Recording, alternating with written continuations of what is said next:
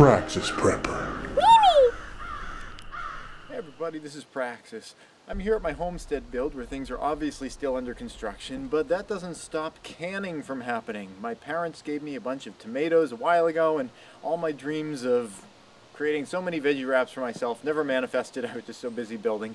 But I didn't want to lose the tomatoes, so I've decided to can them, and I'm doing it over the parabolic solar cooker. And this is a great illustration of how really easy it is to can a lot of different things, even with minimal infrastructure. You can still do it, especially with something easy like tomatoes. What I did is I just took an old Tostitos salsa jar, washed it out, got it all clean. I took the tomatoes, just shoved them into the jar, didn't add anything else to it. The tomatoes just shoved in here with their own juices, and I put them into enough water to cover up the tops of the lids there. I've only had it in the sun, and it's just partial sun at this point, but the water's already starting to get warm after just a couple minutes.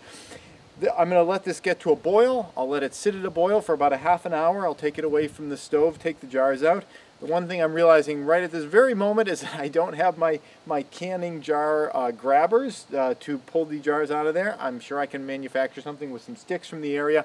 But the idea is canning can be pretty easy, especially if it's a food that is sort of acidic, like tomatoes. You can just can them in boiling water. That's not true with everything. Things like pumpkins, squashes, things with a higher pH, you can't do it that way. But anything with a low pH, anything that's acidic, you can just can it in boiling water, and it's really, really easy. And as you can see here, even without any electricity or anything, just get the pot boiling in the sun, and there you go. So if you haven't tried canning, consider it. There are lots of really easy things to can that can get you going, and then you realize how really easy it really is.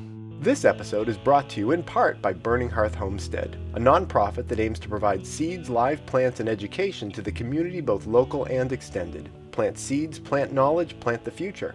If you'd like to thank them for supporting this channel or find out more about what they do, go to burninghearthhomestead.org.